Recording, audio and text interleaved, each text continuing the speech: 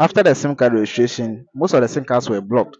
And if you call those SIM card, you see that the call will not go through or it will not reach the person that you are calling. But I'm going to show you a way that you're going to call that person and then the call will go through from there. So if this is the first time, don't forget to subscribe, don't forget to like this video, and then let's continue with it.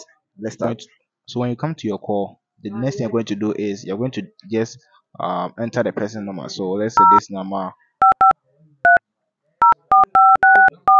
kindly give us a like. So before you enter the person's number, just enter this MTN code. It is called the MTN Pay for Me.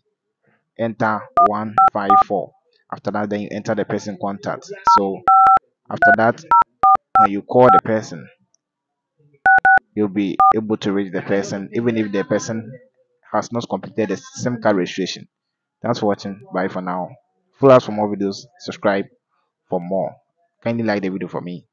Bye.